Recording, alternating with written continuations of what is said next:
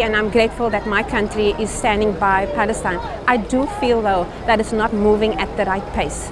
I do feel that it's not happening fast enough. I feel like the court case, something should have happened already, that the arrests should have been made already, because they are being allowed to carry on with more criminal activity, America and Israel, and it's got to stop. And we need South Africa, and we need Cyril Ramaphosa to raise his voice even more, not just on an international stage, but here in South Africa, stand up and say something and do something about it, actually. I am here since October 7th last year until today. More than 42,000 civilians have been killed, 78% of whom are children and women, including some of my own students, some of my colleagues, and my relatives.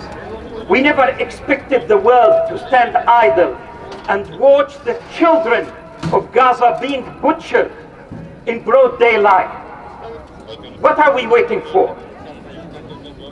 We say thank you, South Africa, for being the only courageous country that has decided to take on apartheid genocidal Israel, to take Israel to the ICJ.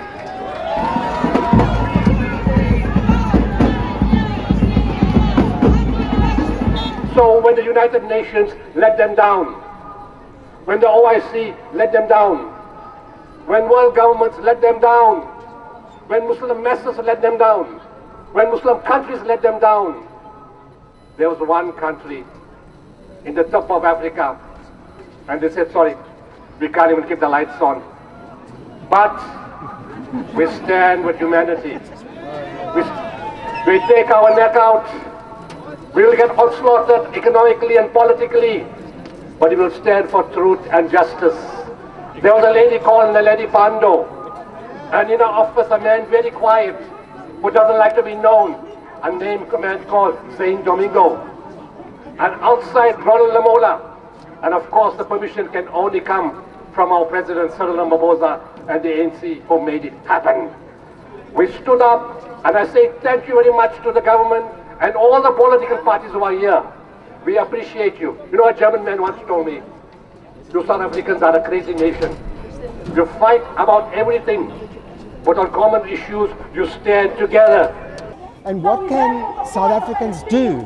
They can join this march, for example, and join the call from this march to call for an end to occupation and apartheid in Palestine, which, as we know, has been going on for 76 years.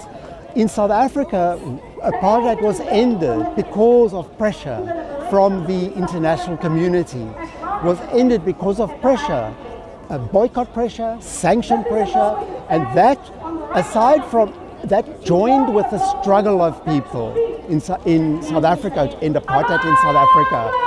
And we want to end apartheid in Palestine, in occupied Palestine, also through boycott, through sanction,